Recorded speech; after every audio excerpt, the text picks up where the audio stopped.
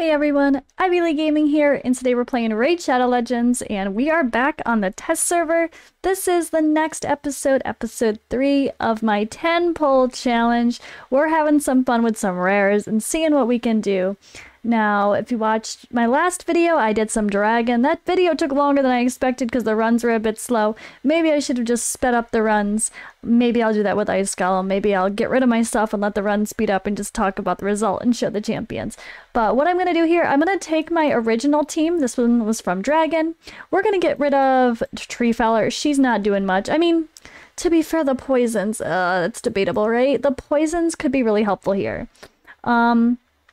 Although I need more protection in this team, and this is going to be a bit hard to do damage. So I think I'm going to stick to just, well, the right affinity for one.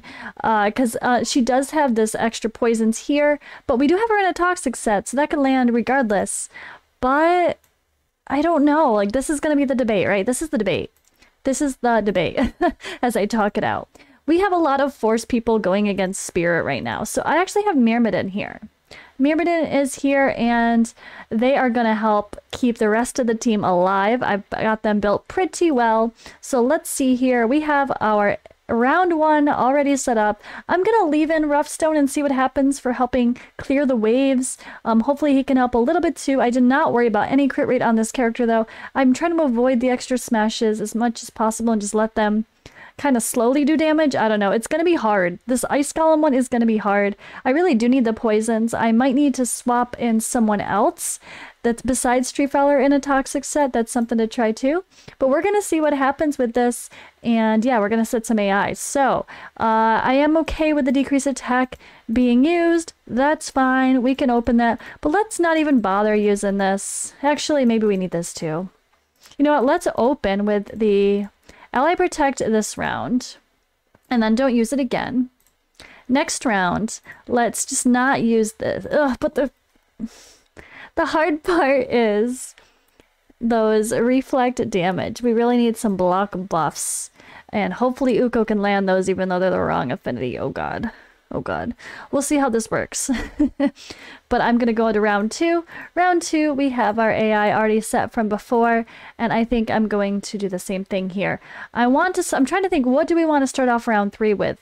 Probably protection. But we can do protection in the form of decreased accuracy attack first, and then open with that, and then it'll go to this. So I think we're going to have to do that. We'll get some smashes first, and then we will heal from the smashes with the continuous heal. So that actually makes more sense. So I think what I'll do, because I know I want to start off with that, we can lead with that, but then not use it again. Makes sense, right? So we do have him fully booked. It's not too bad. It's a 4-turn cooldown here, 3-turn cooldown for this decreased attack. Hopefully he'll be a little bit helpful. I'm a little bit worried about the damage. I am relying on smashes, and you know how that goes with Ice Golem. It gets a bit messy, but we're gonna give it a try. Let's do the run, and then we'll talk.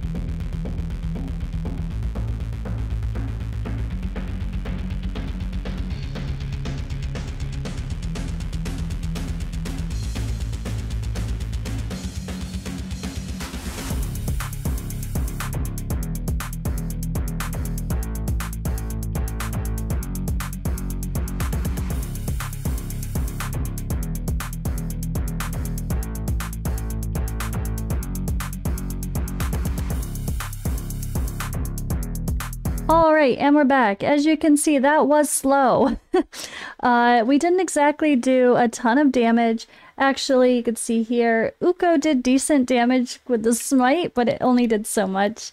Roughstone, War Maiden, and Uko were all bad affinity for this, so this made this a slow battle. But you could see, because the ads are void with the Ice Golem, we actually killed them pretty quickly. But the Ice Golem himself, we got a lot of weak hits, and I don't have my one strong affinity built to do damage because I wanted him there for protection. But if you watch the run, you can see how important that ally protect really was. Like, I have masteries to go along with that as well. But let's take a look at the higher levels of Ice Golem. I feel like I have no chance. But we do have some strong affinities here. So maybe we just give this a try, see what happens. If it fails, I'll cut it, and then we will just go show you the builds. But yeah, I think it was kind of fun to showcase what some rares can do. Even if it's a little bit slow, which is usually the case with a traditional Ice Golem team. If you don't have a strong poisoner to do the majority of the damage to Ice Golem, it kind of just takes forever. So it is what it is. Or if you have too much damage, I should say, you smash too hard and everyone just dies from all the extra big Ice Golem passive smashes. So we don't want that. But yeah, let's take a look at Ice Golem 25. Let's see what happens. I'll speed this run up too. And then we will look at all of their builds and I'll show you masteries and all that fun stuff.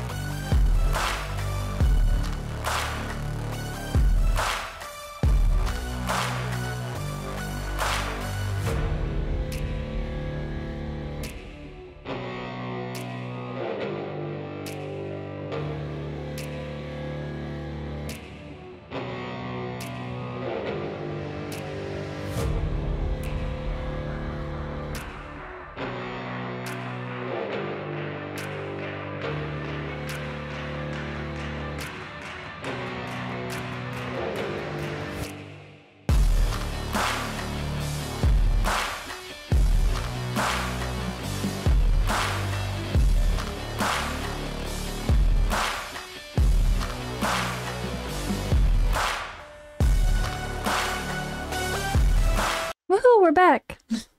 That took forever and was a little bit scary, wasn't it?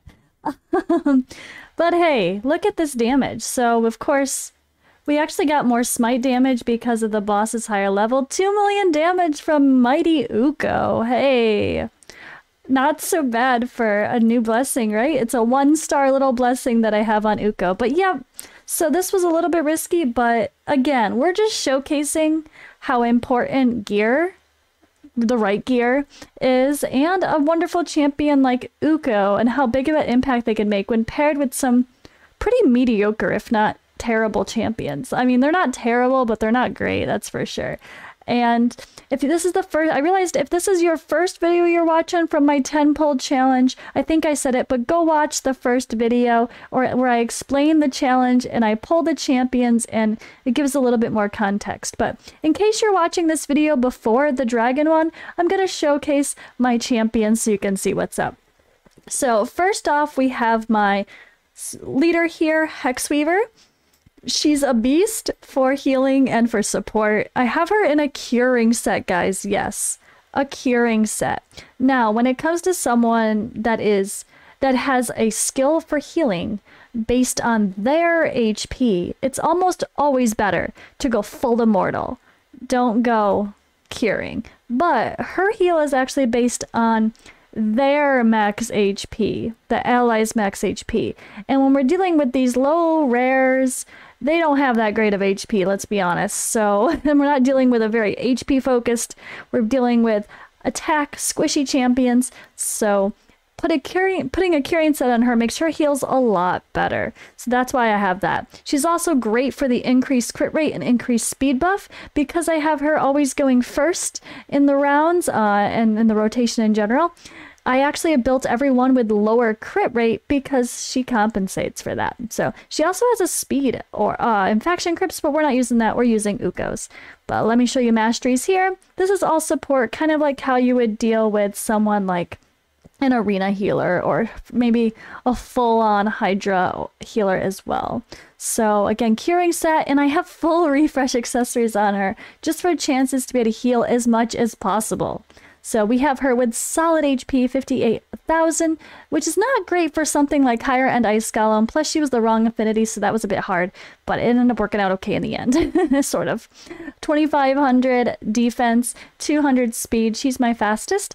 Everything I did for this 10 pull challenge and that I'm continuing to do is only with Dungeons 20 in mind. All of the stats that I did as far as accuracy, resistance, and speed were with 20 in mind. So I did want to be able to lap people and have a chance to go twice to the bosses once. So I did want to get people at 200 or so, and which actually worked out pretty well because then they're solid for doing 25 stages as well. But obviously this Ice Golem isn't exactly efficient, no speedrun glory. But that's what it is with Ice Golem. My Dragon Run was actually quite more impressive than I expected. I did it way faster than I thought I was going to do for stage 20, and I was able to do 25 as well. So you can, obviously if I can do Ice Golem 25, I could probably do Dragon 25 as well, and that was the case. We used a little bit different champions like I showed, but you can go check that video for that. So I did put some resistance on her as well, seeing as though she's the healer and I want to make sure she stayed alive. I didn't want to get lots of debuffs thrown at her. So next up in the lineup, I have decreased defense with War Maiden. She is in a lethal set. Crit rate plus ignore defense and cruel and increased attack there. I do have her with some revenge accessories, especially for sake of Dragon and Ice Golem. Chances to place poison more often is definitely helpful. She, of course, is our AoE decreased defense champion. You want to prioritize that to start off the run so you can help everyone else do more damage. So we have her. I guess I'm just going to leave the masteries over here. Same thing, typical War Master boss masteries. We want those War Master procs. And yeah, she can smack. And I have her at 196 speed. 71% crit damage our crit rate because that's all we need considering my buff from Hexweaver. 256% crit damage, so she can smack with that lovely gear. I do have enough accuracy for stage 20. It gets a little bit closer to not landing up. Well, gets a little bit closer to being resisted in higher levels, but it's alright. And we had a little bit, I mean, not really. Her survivability kind of sucks on her, which is why she dies a lot. Her attack is not crazy. I only have 3,700 attack on her. So if you're talking about, oh, if anyone is worried about my gear, I don't have crazy OP gear on her. None of my stats on any of these builds are insane. So, I mean, there's one that's pretty good for Rough Stone, but we'll show that. But still, 3,700 attack on her is not insane at all. 250 crit damage is solid in a lethal set, but which is the same as Savage, but you know, still not anything astronomically insane. So we do have Mighty Uko, who I was able to put in a Brimstone, which is really, really helpful to get that smite out there for bosses. Uko's awesome. We got block buffs, decrease accuracy, decrease attack and an AoE, a revive and block damage, and increased speed, and all of that came in clutch. You can see how often he had to revive in some of that content so far.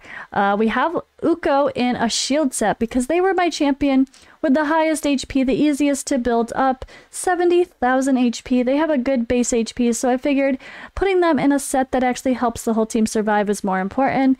And I didn't really worry about crit rate perfectly, but I did actually get 68%. Should probably increase that by 2% so we'd always crit, but that's all right. Resistance, I did want to be able to resist some debuffs, so we have a little bit of resistance there and enough accuracy to land everything for all the stage 20s at the very least. And then here we have our War Master Masteries and similar masteries like I would use for Hydra, honestly. And then next up we have our damage dealer. Don't laugh, we have Rough Stone. So Rough Stone is nice to build because you don't need to worry about accuracy. They do have, actually no, there's nothing that needs accuracy. Ignores defense on this single target hit, chance for an extra turn, decrease max HP, that's not really gonna come into play, and just an AoE on the A1. Now the multiplier is not crazy for this, but still, we might have put some strong Savage gear on Rough Stone because why not?